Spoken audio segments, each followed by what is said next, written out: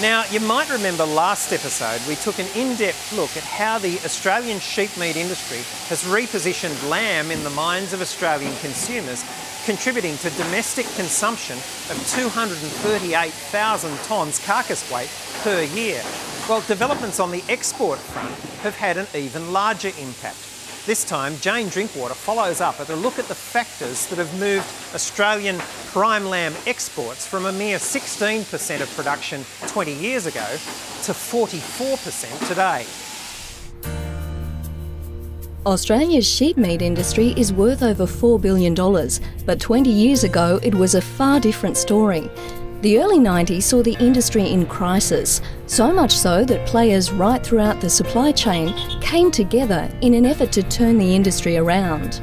We actually had a shared vision for the lamb industry, the lamb industry strategic plan. Every single player was working towards that one goal, and that is incredibly powerful. The first step was to seek out new market opportunities.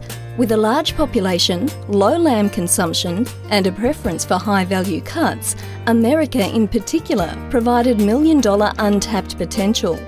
But unlike Australians, American consumers didn't view lamb as a staple.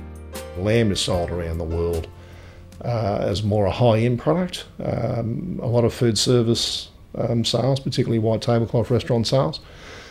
And it's positioned very much in a way that we would consider venison or crocodile or something like that, more a game meat.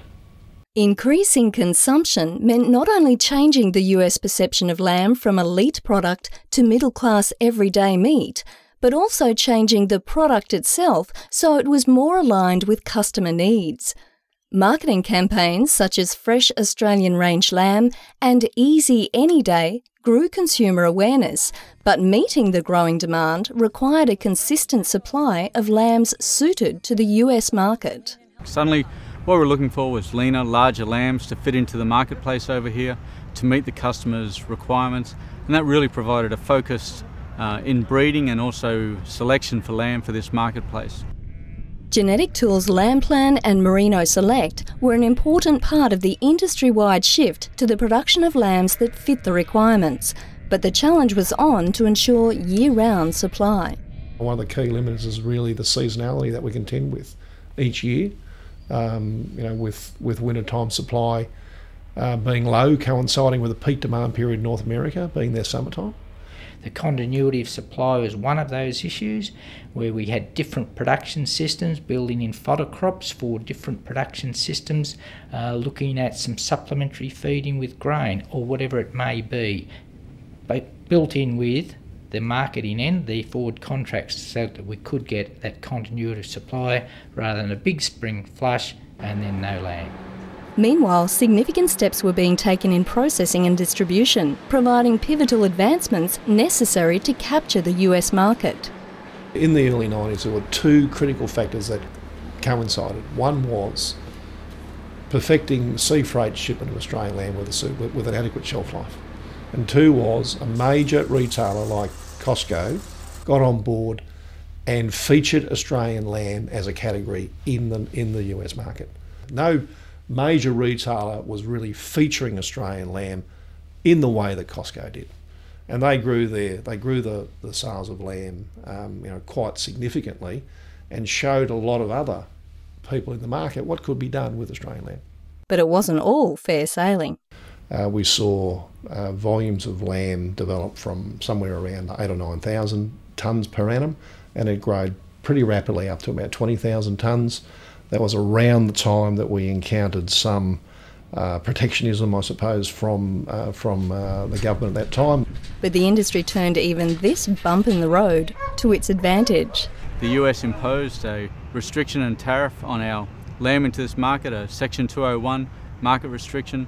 That also provided a great opportunity for Australian lamb, however, not only domestically back in Australia, where we were able to build the patriotism around our lamb dish, but also allowed us to really target our marketing activities over here to build awareness of Australian lamb, and it really gave lamb a higher profile than what otherwise would have been able to have been achieved.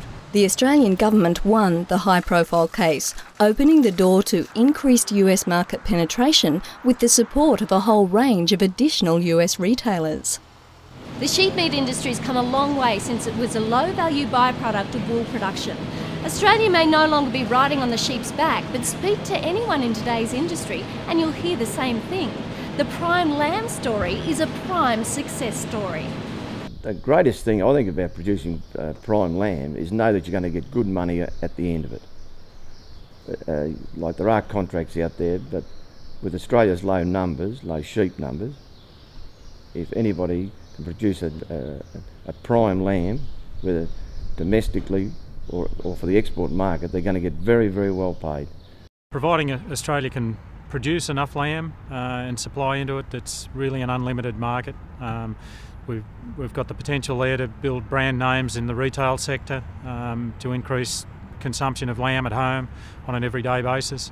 And in the food service area, new cuts and new concepts in lamb will allow the growth of that market significantly. And we really haven't tapped into the lamb market at all in the US. It's not a product which is consumed very much, and so the potential is enormous.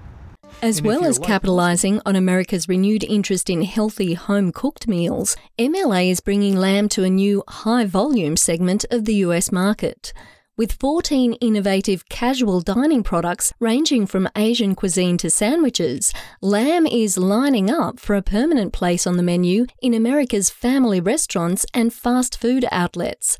MLA is running a Design a Burger competition with a national magazine and has been presenting menu options for Australian lamb to a number of US burger chains, strategies to put lamb at the front of the American public's mind. There's more value in end cuts, and we're trying to bring that more into casual dining in the United States, where the huge volumes of meat is. Lamb doesn't have a presence in these outlets at the moment, but what we're trying to do is develop lamb burgers, lamb burritos, things that Americans people see as being very mainstream. They understand a burger, but putting lamb into it gives it another dimension. I think the critical factor for all of us is that we need to grow the supply, because the demand is there, emerging in places like China and places in the Middle East, as well as good sustained growth in mature markets like North America and Southeast Asian cities. I mean, the demand is there. I think the processing capacity is there.